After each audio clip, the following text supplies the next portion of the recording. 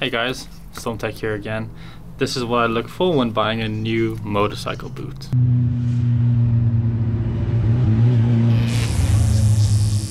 So we have my Pro First motorcycle boots here. Not the most expensive boot in the world, which is good. But how does it hold up actually in the real world? Well, speaking from experience, you want a boot with a long leg here. A lot of most motorcycle injuries actually happen to your lower legs and feet area. So a nice boot is going to save you a lot of problems if you ever have an accident, right? Definitely want some good protection for your legs and feet. And I say legs because I've seen a lot of motorcycle boots which end right here.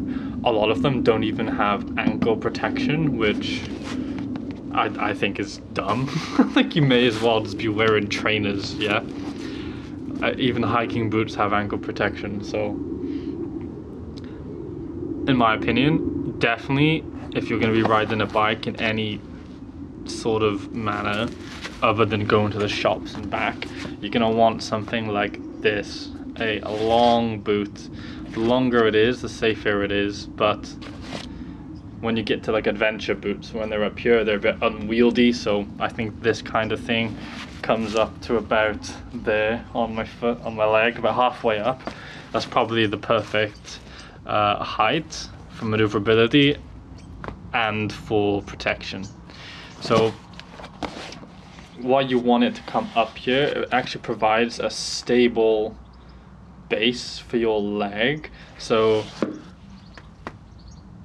if that's your foot and that's your leg, you don't want this to happen, yeah?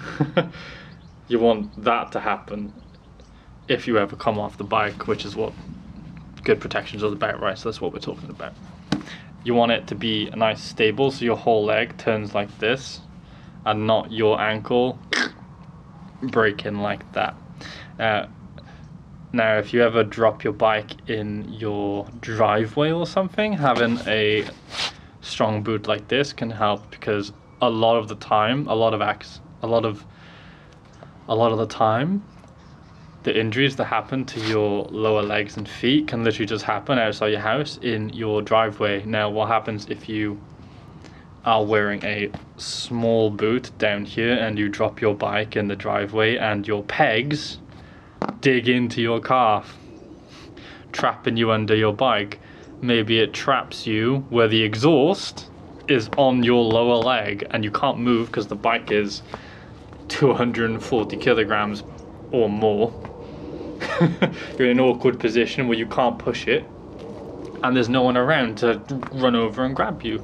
How long? Until it burns through your textile trousers and melts them into your leg, right? So having some kind of leather protection on your calves, I think, is number one thing I'm gonna look for. I will never buy a boot which is down here, basically. Now, again, I said it already, but the second most important thing for me is gonna be ankle protection.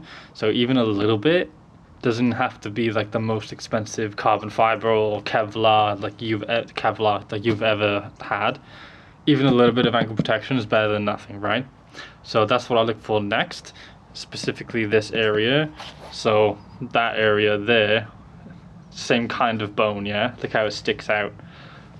Ankle, you don't want damage to the ankle because you need your ankles to walk anywhere, right?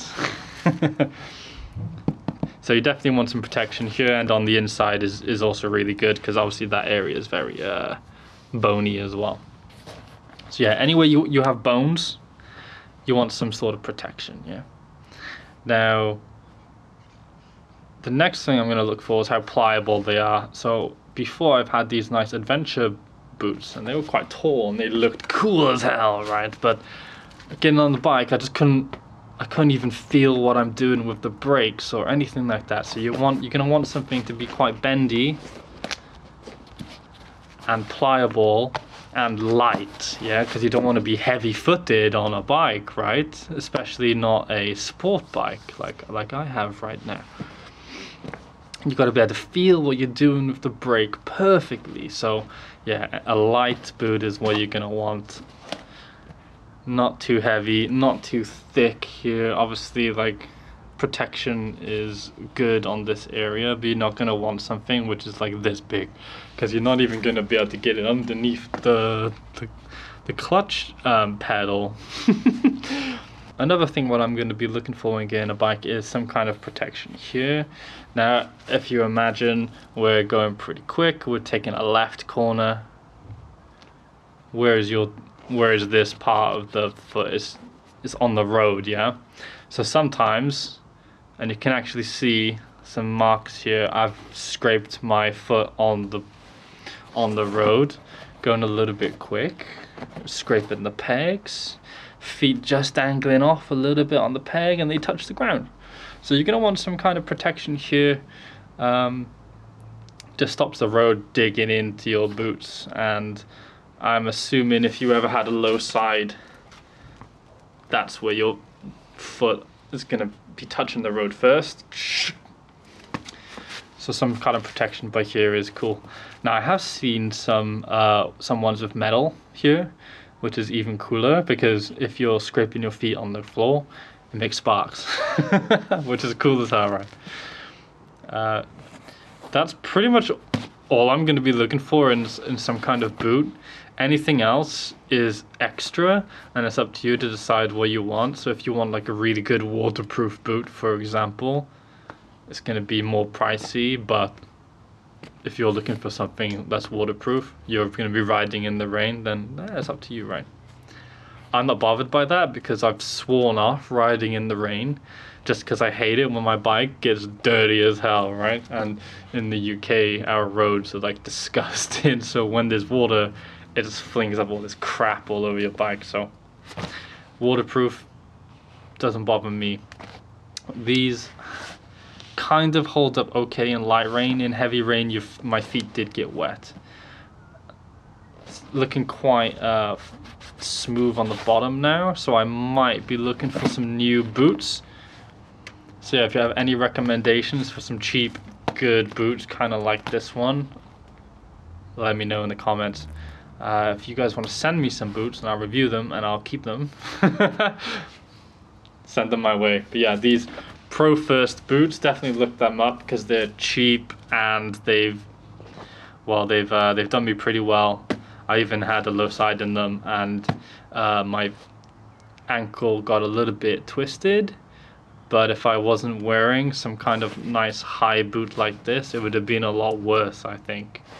So yeah, definitely look them up if you're looking for some new boots. They ain't that bad. Thanks for watching, guys. Make sure to give the video a like, and if you want to see more videos, subscribe to the channel. See you next time.